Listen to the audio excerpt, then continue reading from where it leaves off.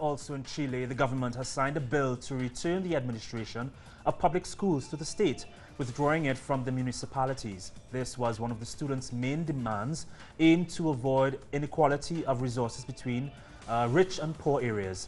The transfer of public education to municipalities was one of Pinochet's last laws.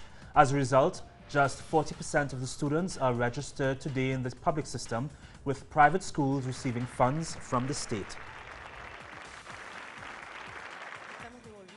We're giving back to the state the responsibility of administrating public education, so it can ensure that it is high quality, open to everyone, and a factor of cohesion.